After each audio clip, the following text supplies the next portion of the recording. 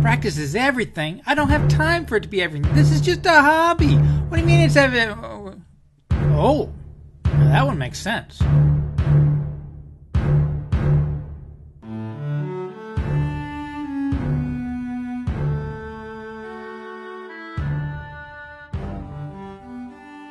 Woodworking is a lifelong learning endeavor. This hobby drives us to constantly want to try new stuff, learn, and get better. Unfortunately, learning and gaining skill does not occur through osmosis. Reading books and viewing podcasts will not make us a better woodworkers. Just like armchair quarterbacking doesn't make you a better football player.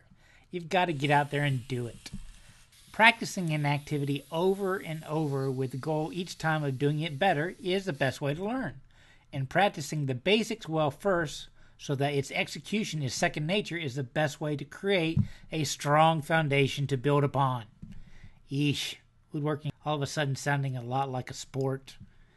Anyways, I'm trying to learn to turn, and one of the foundation tools of turning is the ever so dreaded Skew Chisel. So figuring I'd learn one tool at a time, the skew was the first up. Unfortunately, I hate repetitive practicing. It gets boring. And in turning, practicing means you just end up with shavings on the floor. I always prefer to jump into a project so I have a tangible reward at the end. So the trick for me in making practice fun is to pick small projects that will exercise a certain skill. In order to learn to use a skew effectively, I'm choosing to make a couple sets of screwdrivers by only using the skew.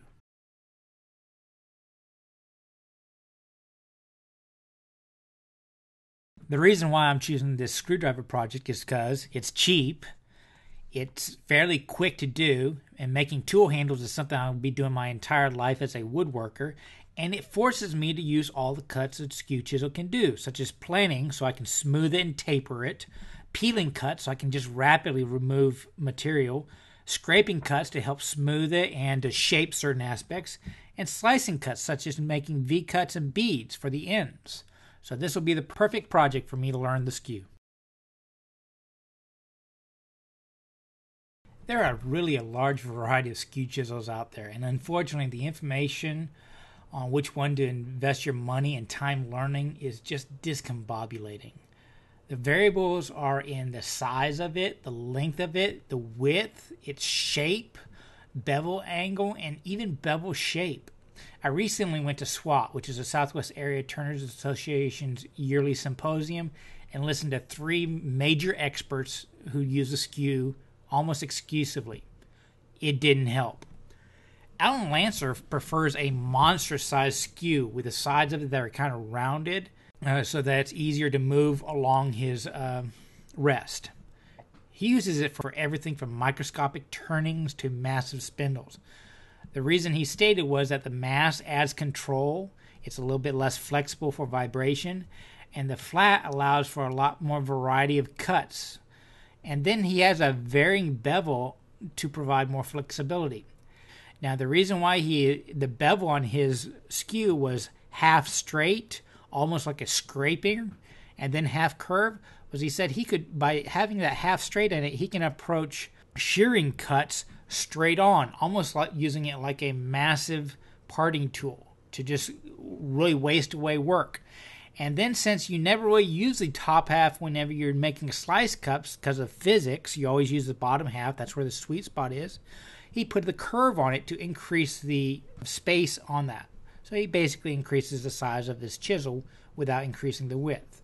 And it works for him. After that one, I went to Nick Cook. And he absolutely hates overly large skews. In fact, he prefers the oval skew that Alan Lancer just despises because he says it allows for easier rolling for all the cuts that he does. And finally, there was Robert Rosand. He used almost a microscopic skew. Anyways, it just drove me nuts because none of them gave me the exact direction I needed to go. They were all different. As you can see over the years, I've bought all different styles of these skews. I really did want to learn to do them right. I finally ended up on preferring a flat, straight beveled 3/4 inch skew for one simple reason. It was the only one I can reliably get sharp. and a sharper tool is your best tool. You can see in the pictures that I really sucked at sharpening the oval one because there isn't a place to really rest it. It being oval, it wants to roll around on you. And that made it extremely hard to do scraping cuts on the lathe because of the different pressure on different sides twisted off in your hand. Plus the fact that it's got a really high angle. So you had to approach the scraping cuts extreme angle, so it kind of exasperated your leverage. I truly hated it. I've also took a straight skew and put a curve on it. And actually this worked really well for me. The only problem was that I couldn't get it really sharp. Not the sharp that I'm used to with my hand tools and hand chisels. Basically the only way I could figure out how to do it is to curve it on the grinder and take that straight to the lathe. And it dulled quick. It was just never a perfect cut, and I always had to sand after it. I also bought a really tiny skew thinking that that's what you would use for tiny work like pins. Bad mistake. Tiny skew means tiny sweet spot. Remember, you only use the bottom half of the straight edge when you're making slicing cuts. Something about physics and the angle you're doing it, otherwise it wants to move around on you.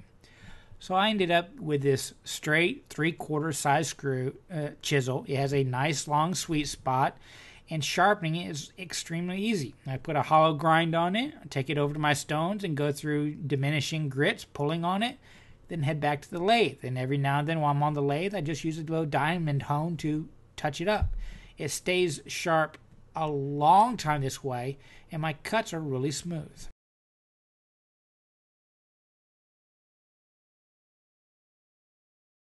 The other tools and materials I use in this project, most average turners will already have. The materials are just a chunk of wood, a little wider than you want your screwdriver handle to be, and about a third longer if you're going to be working between centers. I used some soft maple, beech, and walnut that I had left over to designate between Phillips square and the normal slotted screwdrivers. I also picked up a couple full sets of screwdriver shanks from Lee Valley. These are the same shanks that are on their lifetime screwdrivers. They're incredibly inexpensive, and I have a tip coated to reduce slippage. They also have some wings on the side so that you can drive them in with a friction fit, and they won't slip or come out. I also picked up some correctly sized brad point bits and some brass ferrules. Now let me tell you, after I was done, I wish I had just cut up some copper pipe for the ferrules. I thought these would look cool because the ends are rounded over, but I found them so thin that they deformed when I pounded them on. With a thicker brass, you can actually sand down the end so it gets really sharp, and when you drive it onto the tenon, it will actually shave the sides to become a perfect fit. But the brass did polish up nicely. On the lathe, I use a drive center, a live center, and a Jorgensen chuck for drilling. The live center I chose was actually smaller than the diameter of the ferrule. That way I could turn the tenon, install the ferrule so it gained some strength, and then drill a hole, and then put the live center into that hole to center it if I wanted to. Otherwise, you could just drill the hole at the end. And in setting up the brad point bit, I wrapped some blue tape at the depth that would allow the screwdriver shank wings to fully seat within the ferrule. Now for measuring the size of the ferrule, I use some dial calipers to get close. If you have them, vernier calipers would be so much better. Otherwise, just wing it. It doesn't really matter. Finally, I'm using my little jet mini lathe. It's a pipsqueak of a lathe, but you can always hear it saying, I think I can, I think I can, I think I can. It tries. It works. That's all that can be said about it. So let's start turning.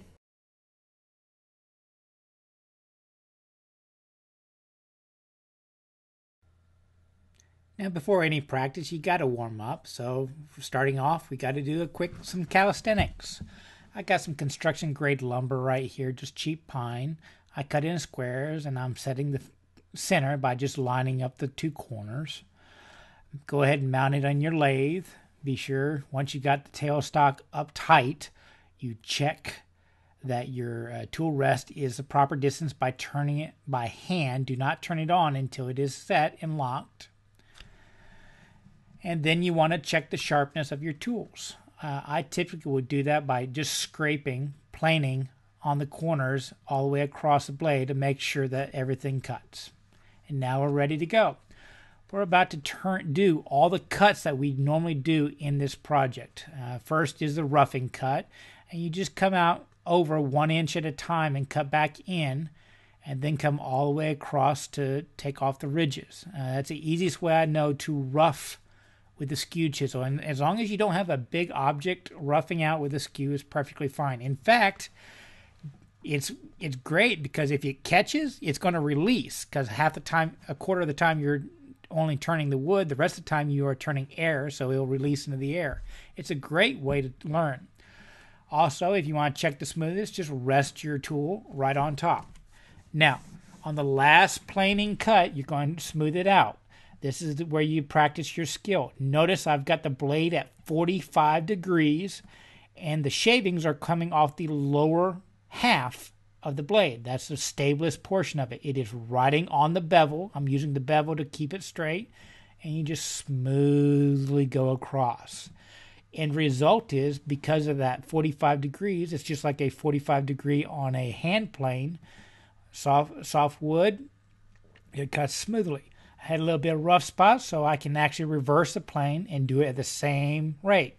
Now, if you increase that 45 degrees, it's kind of like working on hardwoods with hand planes. Highly figured wood, increased angle will smooth it out. Now we're going to start practicing our cuts. The first ones I'm going to do is a V-cut. Notice I start way above it and come down until the point hits, and then I go into arch in towards the center. Once you make that initial V, you come in on the sides. I'm using the side of the edge as my bevel. So I have two bevels on the left side and the right side. So first I create a V, and then I ride the side bevels into the bottom. With a V-cut, though, you can't go too far, because once you get past the bevels, you're just basically pressing in. This is what's called a slicing cut, because I'm actually slicing across grain into the wood. I'm slicing the wood off. Now notice when I'm rubbing the bevel, the back of my blade is actually rotating over a little bit. What's strange is the closer you get to a catch, the smoother the cut will be. If you just keep it straight up and down, it's not going to catch because the blade's not going to ride up. But that's just how it is with turning. The closer to the disaster, the better the results. Here I'm starting to do my beads. Now this time I'm riding the bevel, but the only part that's touching is the very toe of my skew, and I'm riding it around.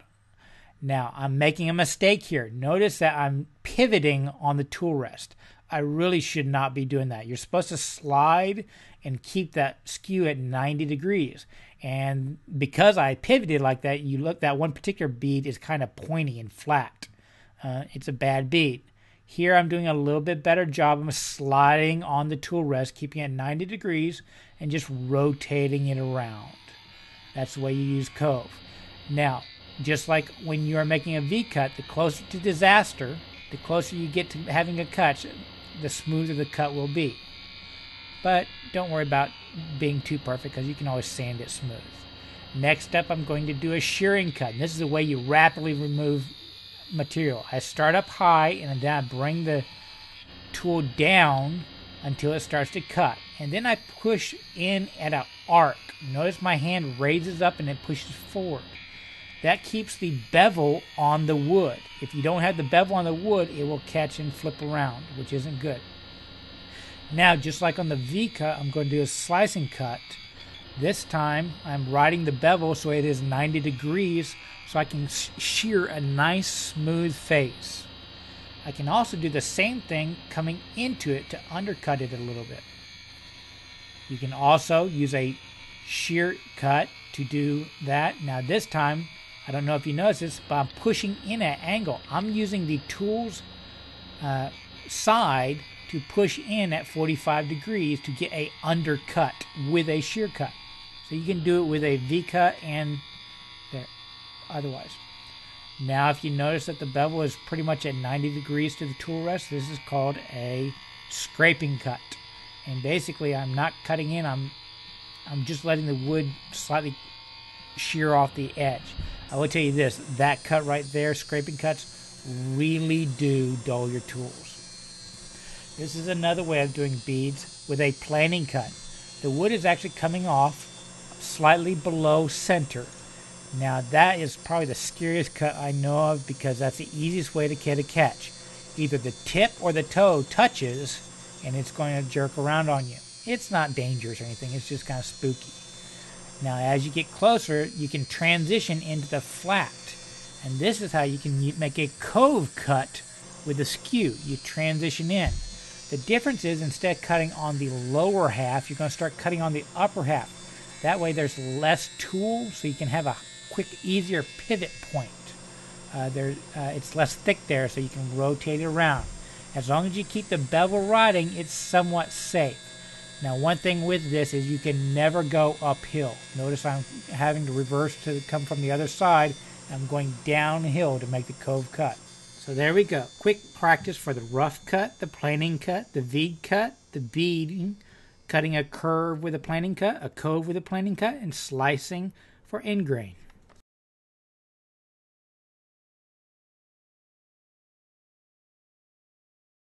The first thing we need to do is make our square blank round, and that involves the roughing cut with a skew.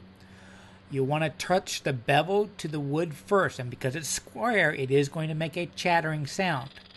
Then slowly raise the back of your skew handle up until the edge engages. Then working your way across about an inch at a time, make slight scooping cuts. Remember, as you get towards the edge, you never want to plane onto an edge. You always want to plane off an edge. You'll prevent any kind of catchings. When you've made your rough cuts all the way across, then make one smooth planing cut all the way down. Now you're probably going to not make it round the first time out. You'll have to do the roughing cuts and the planing cut across a couple times, but eventually it will get round. It typically took me 2 or 3 times to do that. So just rinse and repeat until you get a smooth finish. Now, because the stock was so much thicker at the very beginning, you're going to need to readjust your tool rest. Next, we're going to be making the tenon. So the first thing I did was I did a rough measurement of how thick the tenon is. I just use a pencil, set it up, and then turn the lathe on. It'll make a nice, smooth, straight line all the way across. Don't worry about being too accurate with this, because more than likely you're going to screw it up a few times as you're practicing. But it gives you a rough idea. Now we're going to shear cut the tenon. Notice I purposely and forcefully touch the tool rest first. This is a mental cue for me that I am always resting the tool on the tool rest. Then I start up real high and I will touch the bevel down first. Actually below the bevel first, and then I'll come down to the bevel. And then by slowly raising the back of the handle up, I wait for the edge to engage. Once the edge starts engaging and cutting, I do a sweeping motion and I raise the back of the handle up and move the tool forward so that the edge makes an arc towards the center line of the block. This way that the bevel continually rides on the stock throughout the whole cut. Personally, I only do about half of the edge of the tool at a time, just because it increases control for me. Now, to determine the thickness I need to make the tenon, I use a set of calipers, and I set them for the outside of the ferrule. I know in advance that this is too big, but this is more of a safety margin. You can always take off wood. It's a little bit harder to put it back on. Once you get the tenon to the thickness of your calipers, it's time to undercut the base a little bit. This is there so that if you do scrape wood as you're putting the ferrule on, it will release on bottom. It also gives it a nicer look whenever it seats. The other thing I do is I kind of put a small V-cut at the tailstock, so that way the bit, whenever we do drill the hole, will have a place to rest. And you need to put a chamfer on the tenon. This is for that round portion of the ferrule. If you're just using copper piping, you don't need to do that. Now, when the tenon looks good to you, meaning it's about the length of the ferrule, you've got a slight undercut on bottom, the tip is chamfered a little bit, and it fits your calipers okay, it's time to go ahead and take the blank off the lathe and test out the ferrule fit. You know in advance this first time it's going to be too big because the calipers were set to the outside of the ferrule, not the inside. but a couple times it just fits for some reason. You messed up and made it too thin. So it's better safe than sorry to go ahead and test it just to be sure.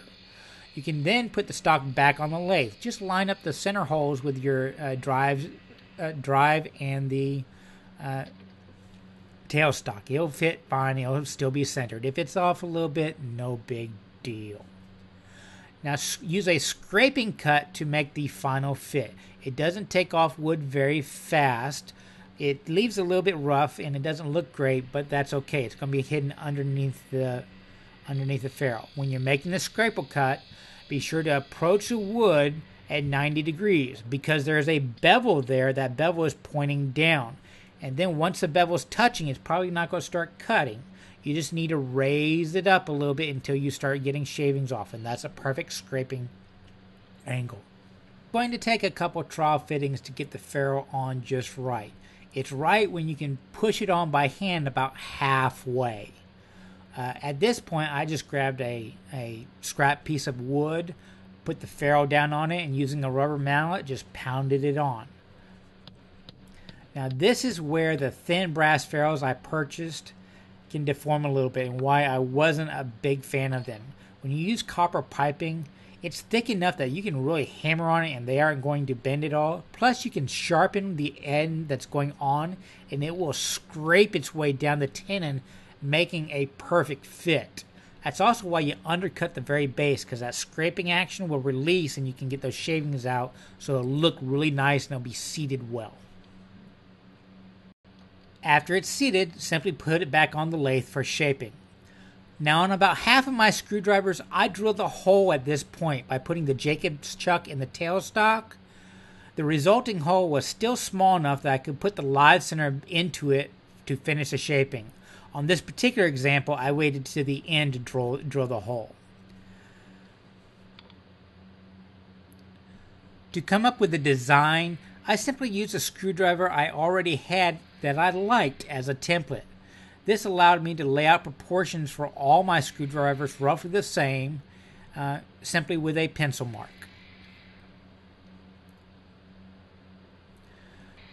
Now, I first wasted away about half the material at the tail.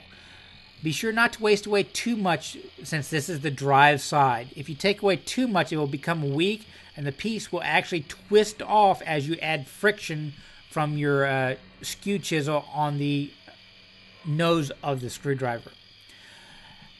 Notice in this shearing cut, I'm using the bottom of the tool as a fence. Because the bevel is cut at 45 degrees, when that 45 degrees is flat against the piece, the stock, that means the bottom of the tool is at 45 degrees. So I can ride the bevel of the tool to make the cut and ride the bottom to control the angle it goes in. So I end up with a perfect 45 degrees at the base. At this time, I also round the tail section. That way, when I add the taper in the next step, I'm going to have a very clean transition line from the gradual taper to the curving of the tail. I also use that transition point from the taper to the round of the tail as my target width for my finger guard in the front. So once I have that width, I come to the front and using a shear cut, I kind of eyeball it down to that level. I can then use a scraping cut. Again, approaching from the center point forward and raising up until I get a cutting action. And then using an arching motion, I will cut out the cove for my fingers. Now, because this is a scraping cut, I can go uphill in the cut. If I were using a planing cut or a slicing cut, that would be kind of stupid. Don't worry about the rough finish the scraping cut leaves because you'll refine it with sandpaper. Then alternating between beading cuts, and the scraper, I will define the shape of the finger guard. You just go back and forth between all three of these to blend them all together.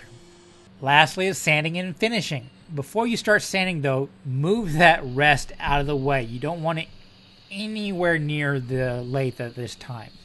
And when you sand on a lathe that can't reverse, like this one can't, Always sand from the underside. That way, if the sandpaper or cloth or anything you are holding catches, it will be thrown away from you. And you never want to wrap anything around it because that'll just wrap around and you can pull your fingers into it, which isn't a good idea. I hold the sandpaper kind of loosely, and occasionally it just flings out of my fingers. No danger, stuff like that, because I don't have a lot of pressure on it. It's not that big a deal. With sanding, just work your way through the grits. Spend most of your time with the roughest one because this will allow you some final shaping ability. The trick to a nice surface is to keep the sandpaper moving and stay at it until all the lines from the previous grit have disappeared. The final step is burnishing the wood, and I like this process because it goes from what you think the sandpaper is nice and smooth to almost a glass smooth finish. Simply turn the lathe off, gather up a handful of the shavings, put it underneath it, and squeeze a little bit. Then turn the lathe back on, obviously at a slow speed. Then move your hand back and forth. The shavings will start flying out of your hand, so you're not going to do this but for 5 or 6 seconds. You never want to risk having no shavings in your hand because that might burn it a little bit. It's kind of a cool effect. Finishing is really up to you. For tool handles like this, I simply use beeswax. Put a liberal coat of it straight off the block, and then using some scrap cotton t-shirt material or something like that, I fold it over so I can get a good solid feel to it. And doing the same method as with sanding, coming up underneath, only holding on tight with your front hand so that if it comes out, it'll just fling forward. Put a little pressure and actually melt the wax into the wood with a little friction. I think this is kind of cool because you can watch the wood change color. That's one of the cool aspects of working on the lathe. It happens so fast. Next, simply separate the end scrap off the screwdriver. You can use a V-cut or you can actually take it off and use a hand saw. You're going to have to finish sand the base of it off the lathe and finish it. A little buffing wheel works great for that. Now to drill the hole for the screwdriver shanks. I put blue tape on the end of the screwdriver to protect it because you'll be seeing it into that round tail stock. Place your Jacob's chuck and bit into the drive, then position the tailstock so that you can rest the screwdriver on the bit and tailstock. I use my hand to hold and center the tail of the screwdriver on the tailstock. Then I reach around, turn the lathe on, and slowly screw the tailstock in so it pushes the screwdriver onto the drill bit. After about 1 inch, if you want to, you can simply grip the screwdriver and push it the rest of the way on. But just be sure you don't slip. I simply just kept screwing it in until the desired depth. The final thing to do is put the shank of the screwdriver into the screwdriver handle. Simply position it in the hole. Now, there are wings on it. You want to make sure those wings are not going with the grain. Even though there's a ferrule on it, there's still a chance that you could split the wood. Make sure the wings are kind of cross-cutting the grain. I would then simply put the tip on a piece of scrap wood and with a rubber mallet, bang it on a few times. Occasionally, you might want to check to make sure it's going in straight, but since there's only one hole, it should be just fine. Some people I've read put a drop or two of super glue in the hole before they seat the shank. I really haven't had any problems with mine. I don't think it's necessary. That's it. 1 screwdriver down, 17 more to go. This little project was quick, cheap, and in the end, I'm a lot more comfortable with the Skew Chisel, which was the whole goal of the practicing. So one more time in fast forward. See if you can catch all my mistakes.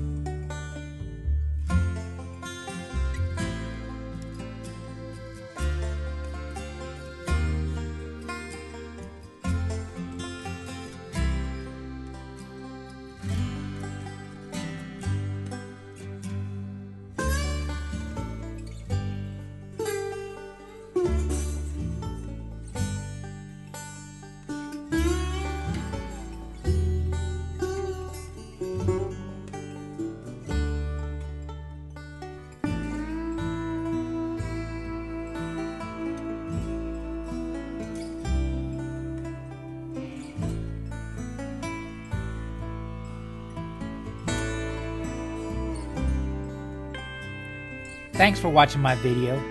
If you enjoyed it, please subscribe and tell your friends. And remember, it's always worth the effort to learn, create, and share with others. Y'all be safe and have fun.